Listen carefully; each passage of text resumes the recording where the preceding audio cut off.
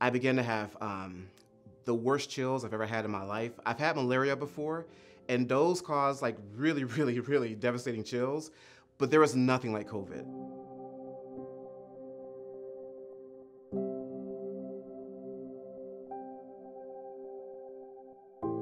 So I was admitted, I was in the hospital for 5 days.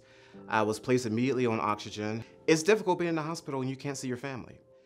I don't think people can fathom that until it actually happens, but not being able to see your family, not having them be able to come visit you, that's very difficult. Good night, Daddy. Good night, Daddy. Okay, blow Daddy a kiss.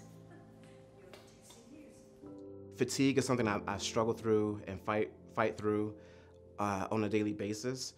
I now take 3-hour-long naps in the middle of the day, which I never, did before.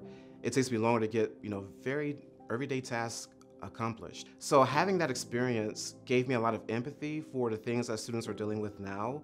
I've had a number of students who have had close relatives who've had COVID. I've had students and colleagues who've had family members who've had COVID and family members who've passed away because of COVID. They will initiate conversations with me about, what it means for a family member to have COVID, to be in the hospital, to be on the verge of being intubated, to be intubated. Having those personal insights gives me the ability to talk them through that very sort of difficult set of moments that their family will be dealing with. My students have shown an enormous amount of resilience in the face of COVID, with all the challenges that they're dealing with and that we all are dealing with. So I had a class this past semester where they had a final book to read, and I knew because we were getting over that last hurdle in the course that their energy level wasn't quite there.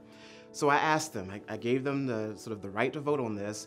Do you want to meet to talk about the book, to have a full-on discussion of the book, or should we cancel class and you guys have a quiz and a discussion thread and Canvas?